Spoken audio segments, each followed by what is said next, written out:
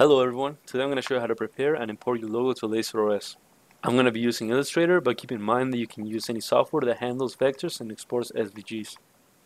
We'll start off with an image reference file, so let's import it into a new square canvas. And for this tutorial, I'm going to show you 3 image logos with different complexity and a logo that has already been vectorized. It's important to know what the limits are on your projector, and if you have too many lines, it will get distorted, so if your logo is complex, then you might have to simplify it. First one will be the target logo. This one is simple and just needs 3 circles. I copy the main color as a stroke and I'm putting the logo image in its own layer with a low opacity. That way I can make a new layer and trace over it.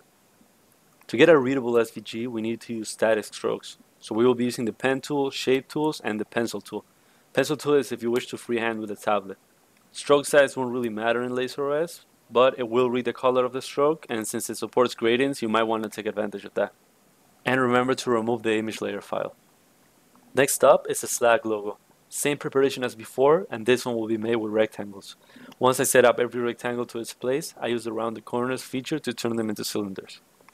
I don't want to focus too much on how to draw or trace your logos because there's a lot of ways to do each one, and it's a skill of its own. But I will show you how I use the shape tools and the pen tool in the following examples.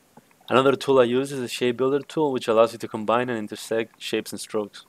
Now that I finished Slack, I'll move on to the next one, and same process as before. Don't forget to remove the image layer when you're done.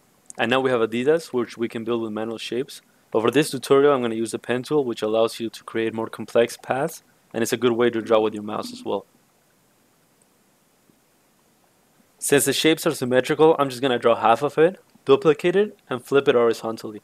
Then I'll combine them with either the Pathfinder join tool or the shape builder tool that I mentioned in the last logo. Now that I have strokes, for this example I'm going to use gradients. First off, I'll change the color from static to gradient on the left toolbar, then use the gradient window, which you can find under the window toolbar. Then just double click on the color box that you want to change. If it shows as black and white like it is for me, you can set it to RGB or CMYK in the top right, so you can choose the actual values for color.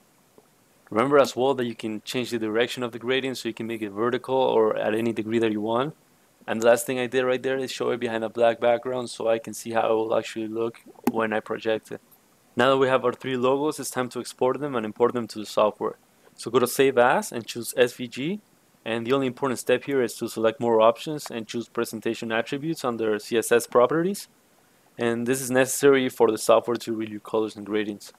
So open up LaserOS, then we'll go to the Importing menu, the top choice, and find our SVG.